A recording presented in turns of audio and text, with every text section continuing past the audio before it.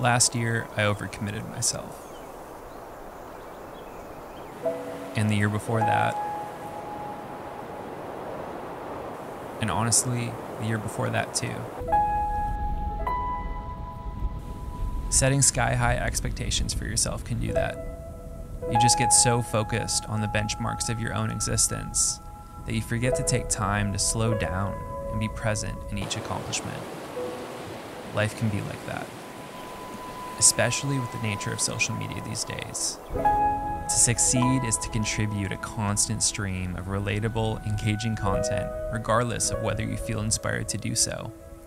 Appeasing the algorithms that potentially determine an income, the possible success of your small brand, or a measure of self determined by likes, comments, and views. It's easy to get lost in it.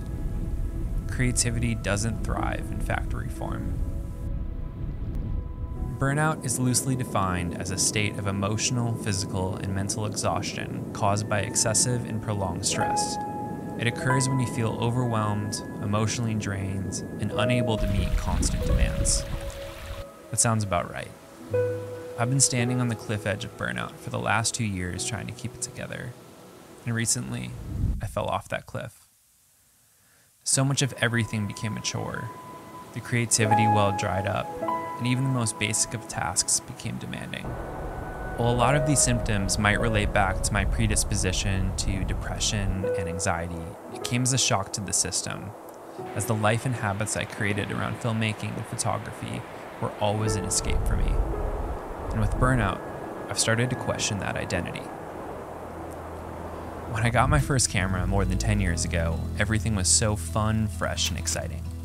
I experimented with different styles, captured photos of everything and anything. The mistakes were fun, the accidents happy, and the successes surprising. It was all love and no labor. I worked a normal 9 to 5, paid my rent, and was happily content taking pictures with my friends on random weekend adventures into the mountains. Looking back now, it truly felt like the good old days.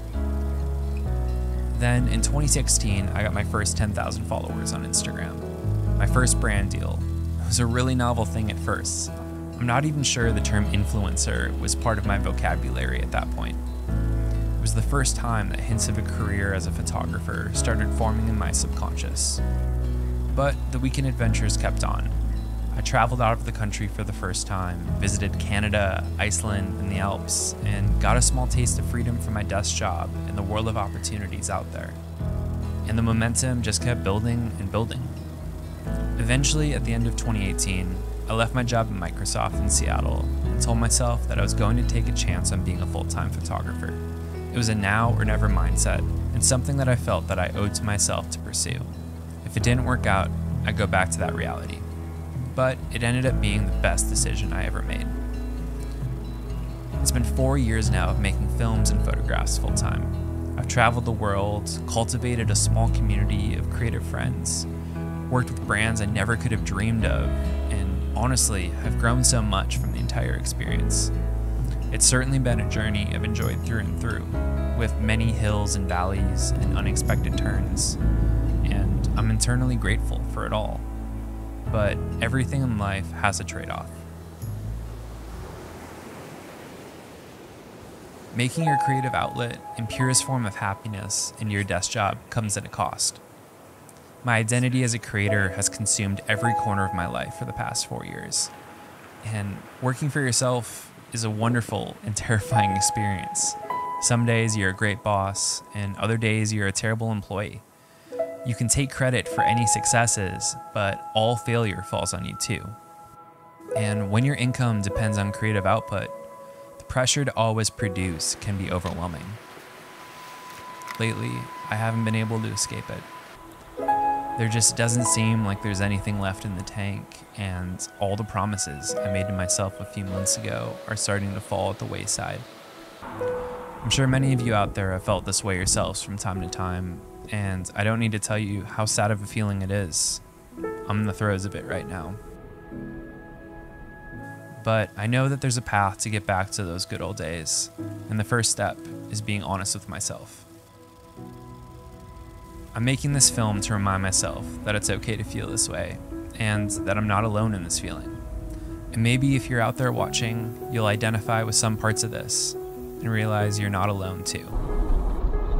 Taking a step back, this past month I've had moments of clarity about myself as a creative that I haven't had in years.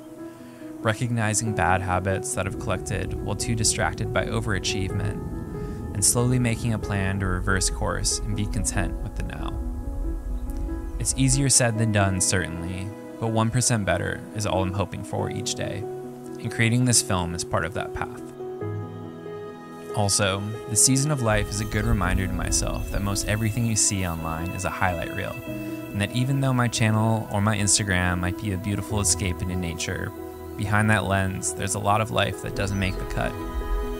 So, here's to getting better and trusting the process. Until next time.